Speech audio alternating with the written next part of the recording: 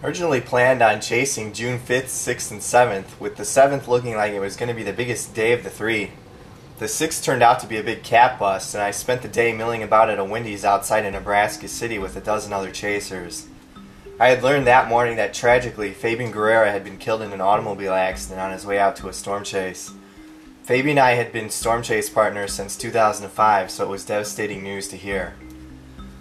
On the 7th, I spent much of the morning waiting in Holton, Kansas, way up in northeast Kansas, with a bunch of other chasers from Illinois. Storms fired north of the Kansas border, however, and we wound up getting on the first supercell near Pawnee City, Nebraska. This supercell had just gone tornado warned by the time I intercepted, so I was in perfect position. You can see a big rain-free base here, but not much in the way of low-level rotation or any sort of lowering. I got a tip from a chaser who was blasting east to get ahead of the storm that there was baseball-sized hail just behind this base.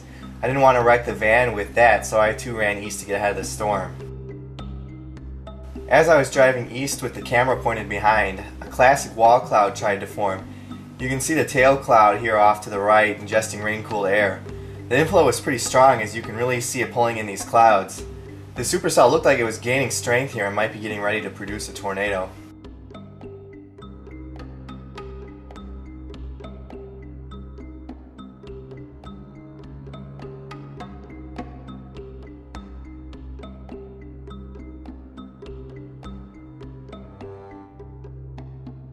I was soon joined by a few other storm chasers here.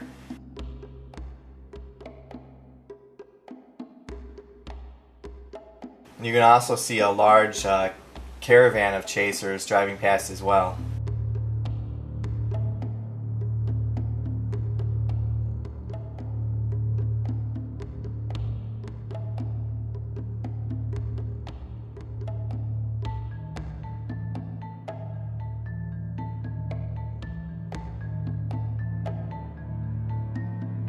On the road again, the highway took me south a couple miles, and looking back at the updraft base of the storm, you can see a big rear-flanking downdraft starting to cut a horseshoe-shaped clear slot through the base.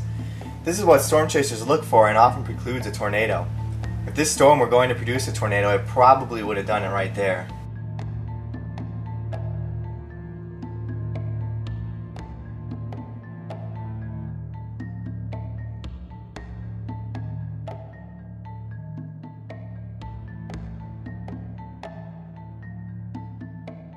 With the storm moving northeast, I had to get ahead of it a ways before I could get to the next road that went north, which is why it looks like I'm driving away from the storm at this point.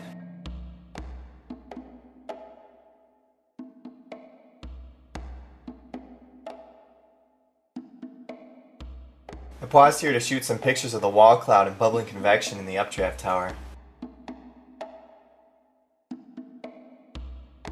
Other supercells were now firing to the south, and one in particular would become dominant. This storm was still tornado warned, however, and it looked good, so I stuck with it for a while longer, even though it's probably on its way out at this point.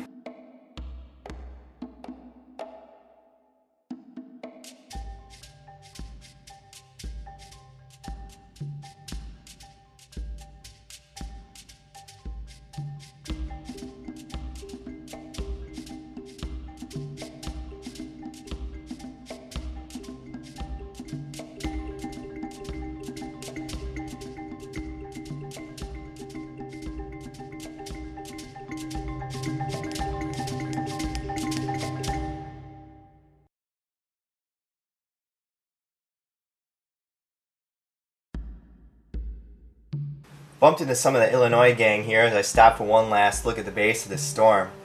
After watching several radar scans, I could see that this storm was now starting to die, and the supercell to the southeast was definitely the best place to be. So I abandoned this storm. At the top of the screen here, you can see another big inflow band trying to form on the forward flank of this updraft base.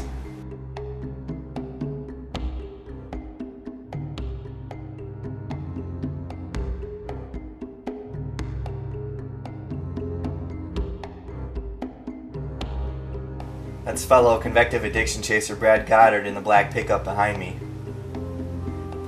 Even though the structure on this storm still looks pretty good, you can see that the updraft tower has shrunk in size from what it was a few minutes ago. This storm has moved into an environment with less instability, perhaps because the supercells to the south were choking it. Looking east now, you can see the storm I'm heading to. This was just a massive supercell, and you can see the anvil there at the top and the updraft tower on the left going up like a huge atom bomb. There's the first supercell we were on originally several minutes later. You can see it shriveled up quite a bit, but still very photogenic. The next supercell had crossed into Missouri, and there are only a few crossings across the Missouri River, so I wound up in a gigantic line of storm chasers, including the Vortex 2 Armada. You can see one of their radar trucks right there.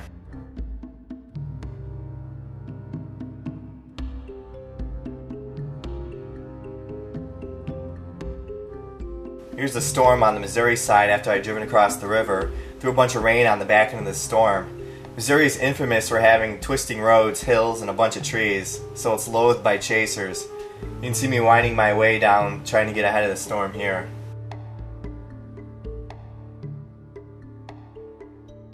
Earlier this storm had dropped hail that was over 5 inches in diameter. I saw some of it laying on the ground but didn't have time to stop and pick any of it up, as I was trying to keep up with the storm. Hail that size is quite rare, and it meant this storm had an extremely powerful updraft. If the storm had produced a tornado, it could have been quite large. However, it never did, other than a couple of brief spin-ups that the radars in Vortex 2 picked up.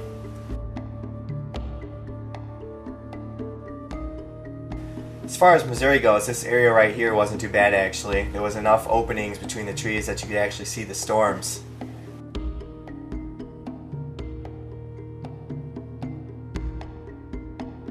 Right here you can see another big inflow band trying to form underneath the base. This was a promising sign, but ultimately didn't result in anything further tornado-wise. The base on the storm was fanning out into a huge mess, and it became quite difficult to find a point of attack on it. So eventually Brad and I let it go to get some pretty pictures on the back end of the storm. Up ahead of me there you can see several other storm chasers, including a mobile mesonet in the Vortex 2 group.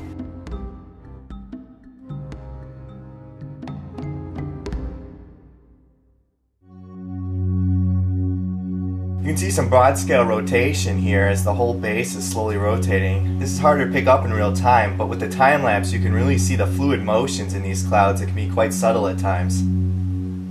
It was clear behind this supercell, so we had direct sunshine on the back end. This made for some great lighting and really photogenic moments. Behind the camera, a big double rainbow had formed, and I was shooting stills of that while I let the camera dome get a time lapse of the sunset.